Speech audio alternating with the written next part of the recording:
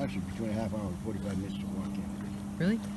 Yeah, to the cabin. And then it takes about another half hour to get everything opened up and boat drained out of water, pumped out of water, and motor on. And drives over and fixes up. Nice. Any fish jumping?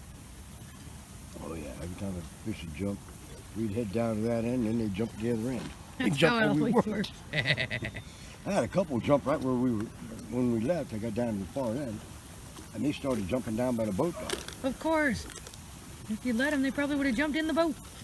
You know, there was a time when Glenn was telling me a fish story where a buddy of his was out there in the lake, or out there in the river, and fish started jumping in his boat.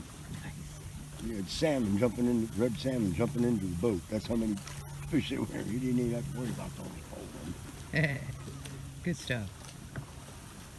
Now, one of these days, we're going to go fishing. Someday. I'd like to try out here. Yep, that'd be good. I wouldn't mind that. Got to get out in the middle, though. We need to rent a boat. Yep. Yep. We don't got no boat rentals here. Nope. We'll figure it out, though. There's boat rentals around. We'll take you out here. Ah, look at that. I wish we had one of those. Skiing. Yeah, jet ski. We got it up underneath. No, that's actual ski. That's a knee board. Oh, nice. I see what you're saying. Yeah, that's one of those knee boards where you just put your knees on the board. So must be a little kid they keep falling down. Here's our sailboaters. They're doing good. One of them coming back. Yeah, they let them go out further in the lake now. That's They must so be cool. More experienced. They get them the Alright. training in the shallow, Yep. and then when they get more experience, they bring them into the deeper part.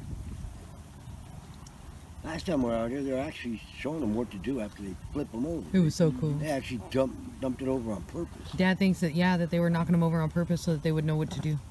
I really think that's what was going on. That's what their instructors were doing, was teaching them What what it to seemed do. like. Yeah. I know, I don't Wouldn't see blow the them over. chaperones as much today. They must be out further where I just can't see them. Because they're always out. I can't imagine they would just let them out. Alright. That's like a canoe. Soft little fly by. You get out there in a canoe or a kayak, you can't sink that sucker. You can flip it over, but it will not sink.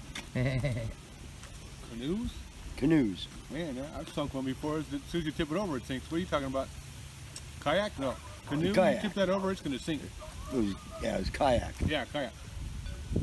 Canoes, My they dad sink would so easy. take one, and he was out there in Atlantic Ocean when he was a kid. He'd flip it over and then hold on to it. And they sit there and people be diving in thinking he's drowning.